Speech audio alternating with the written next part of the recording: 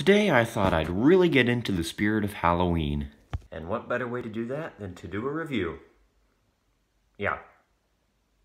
I'm not gonna do a Isle of Sutterine's Halloween special. That would just take way too long and I won't finish in time. So you might be asking, what is this item I will be reviewing? Well, since it's Halloween, I will be reviewing one of the most scariest of items based on one of the most scariest episodes of Thomas and Friends ever in my childhood.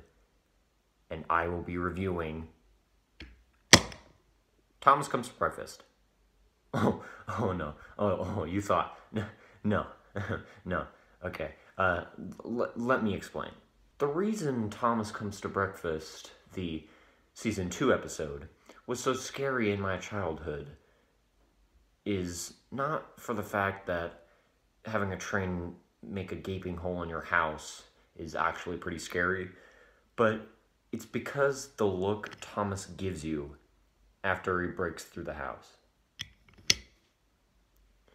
Now, it might not look like the look on the item here, and I know, you're like, no, Ghost Train or Percy's Ghostly Trick is the scariest of season 2. No. Percy's Ghostly Trick, or Ghost Train, wasn't that scary.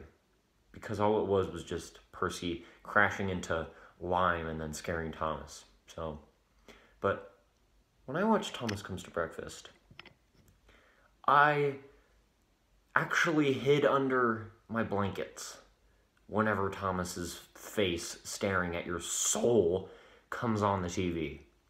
Because it was scary. Here, take a look. Horrors! Cried Thomas, and shut his eyes.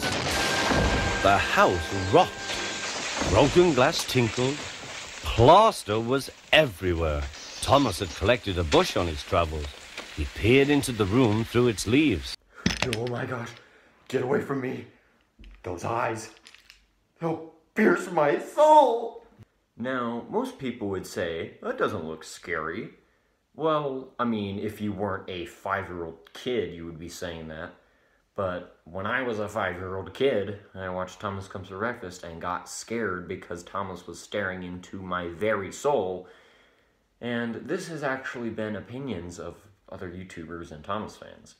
And hey, I'm not saying there's anything wrong with being scared of Thomas Comes to Breakfast staring Thomas into your soul, but it's a real shame that Learning Curve didn't make their items off of that scene. And that's why I will be reviewing this right now. The so-called Thomas Comes to Breakfast was introduced in 2003 in the Adventures of Thomas pack. I think this rendition is very nice. I love seeing how Learning Curve exaggerated all the damage that was done to Thomas, especially the broken window frame on his smoke box, all the glass shards on his boiler, and all the scratches on his tanks. I also like seeing how Learning Curve gave him a bush that he picked up when he crashed into the house, and that they splattered eggs on his face, signifying that he just interrupted a nice family breakfast. Just look what you've done to our breakfast. Now I shall have to cook some more. Now there's something wrong with this item. The face.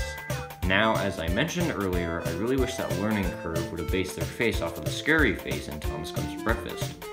However, it would make sense since this item was introduced after the hit era began, and that's when the new model of Thomas came in, so they probably based it off of that face instead. Overall, a very nice item, and I'm very happy to have it in my collection, along with the paint splatter Thomas. You know, now that I think about it, this item isn't that scary, and neither is the episode at this time when I'm past the age of 5, of course, and you know what, I don't even know why I was scared of it, because it's just a show. It's not real, it's not, but...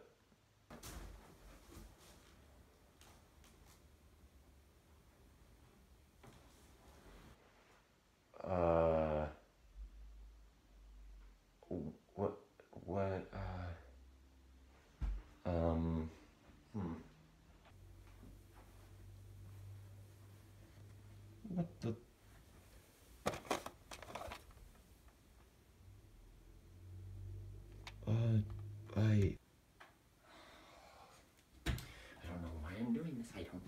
I'm doing this.